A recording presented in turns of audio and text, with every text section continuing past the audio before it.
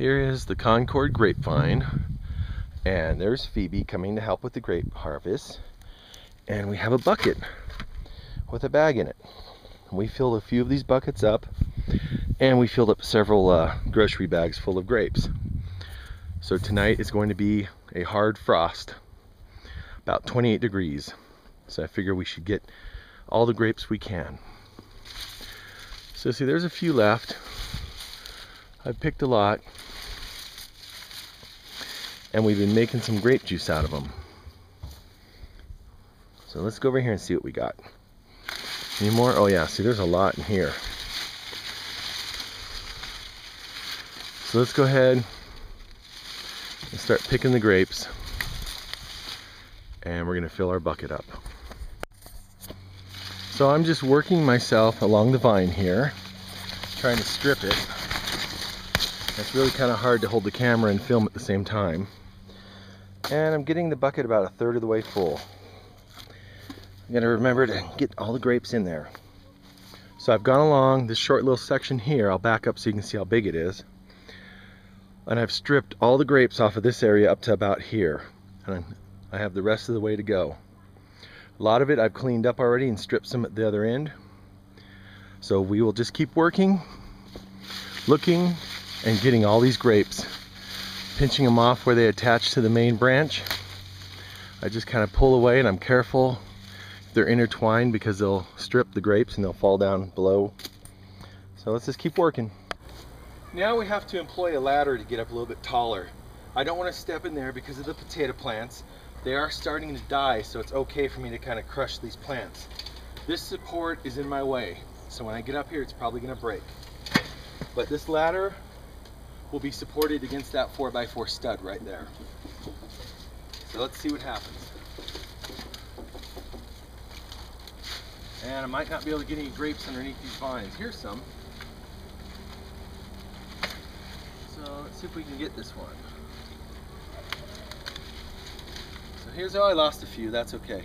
Bucket's 3/4 full.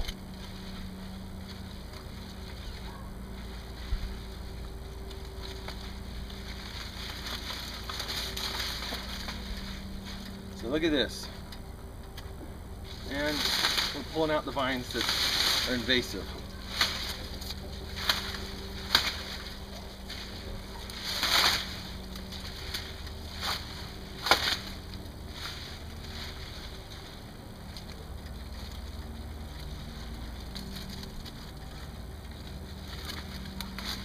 Oh, it's a tiny one.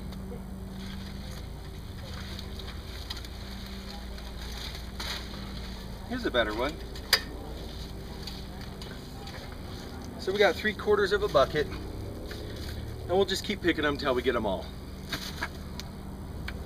Now I've gone across the entire grapevine, and this is what I've gotten today. This bucket is overflowing with grapes. The lip of the bucket is right here, so it's got all those past it. I left one bunch up there. Kind of green, little red, way at the top. I don't want to have to put the ladder in this section. It wouldn't really work. I've already cleaned that section from the past, and I just went all the way down. Got every single grape I could find, even the ones that fell that still look good. So I think I got them all. Now let's go make Concord grape juice. Now I've dumped all of the grapes into the sink, and I'm washing them. I sanitized the sink and the drain before putting the grapes in it.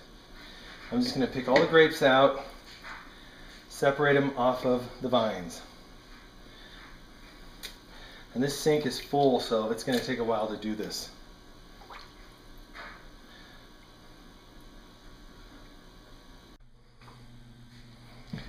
Now that I've picked off a good number of grapes off the vines here, I'm going to rinse them. Even though I've washed them once, I'm going to rinse them again. So I'm just putting them into a colander in the sink with cold water.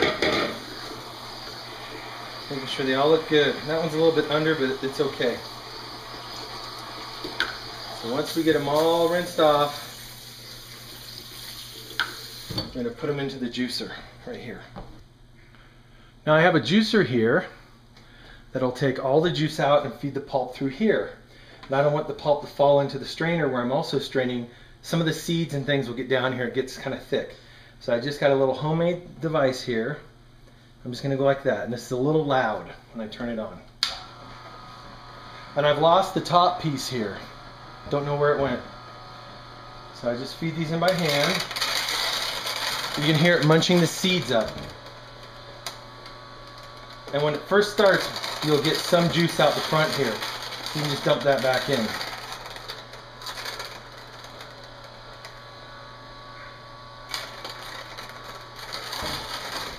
And this first pulp that comes out is really liquidy, so I'm just going to put it back in. Just feed it through.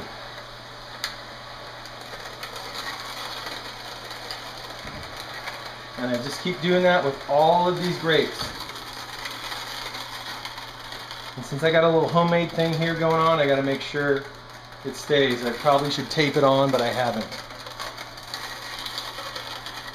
And as this comes out, this is still liquidy. I'm going to put it back in.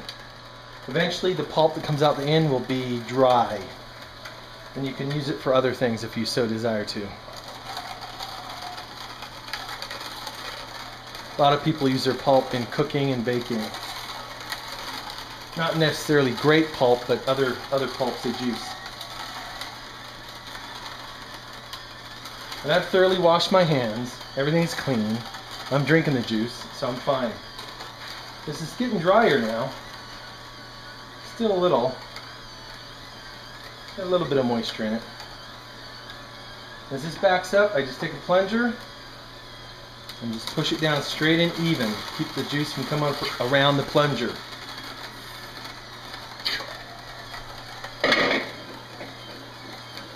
And I'm just going to keep doing this until we got enough to make grape juice. Now what I have here is a little slurry. It's gotten a little bit too high over the edge. I filled it a little bit too much. But this still has a lot of the skins and things that went through the juicer. So it's kind of overflowing. So what I want to do is I have some spring water here. And I'm not going to use tap water. Tap water is junk with everything they put in it. So I just kind of poured some spring water in it. And I'm trying to mix it up so it'll go through the strainer. There are different ways to do it. This is just the way I'm going to do it. You may have your own fancy way and better equipment than I have, but this is what I'm doing. I'm just a small little winery. Oh, oops. No, I mean grape juice. Yeah, that's it. It's making grape juice. So I get that to go down below the level so I can dilute it some more. I'm just going to keep mixing it up till it gets all the way through.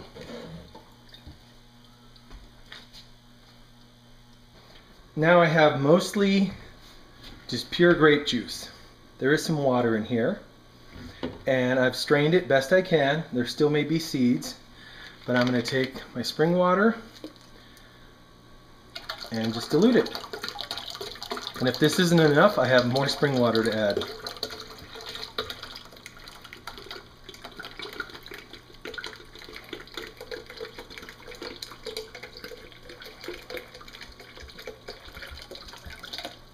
And now since this is raw and it's not pasteurized, nothing's been done to it, it will separate.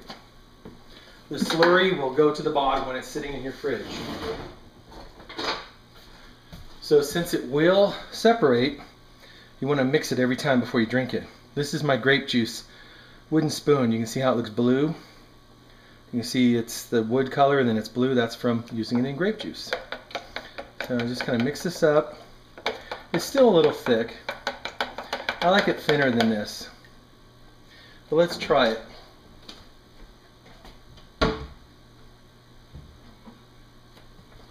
Let's get a glass and make sure the lid looks clean. Wash any dust or anything off of the lid. And I'm just going to pour a little bit and we'll taste it. Oh yeah, that's thick. I'm going to want to add more water to that. Oh, that's the best grape juice ever. This is the best grape juice you will ever drink. Fresh off the vine, not pasteurized.